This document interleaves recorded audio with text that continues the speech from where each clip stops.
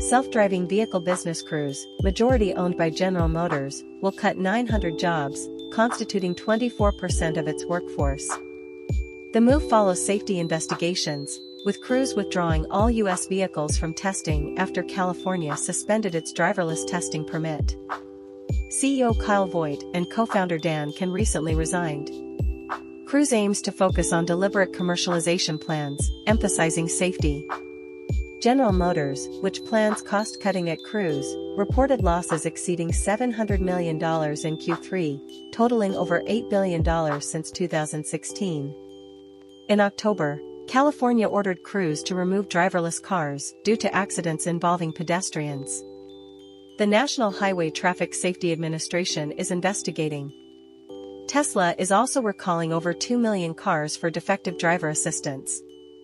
Despite Cruise asserting a superior safety record compared to human drivers, recent incidents led to increased scrutiny.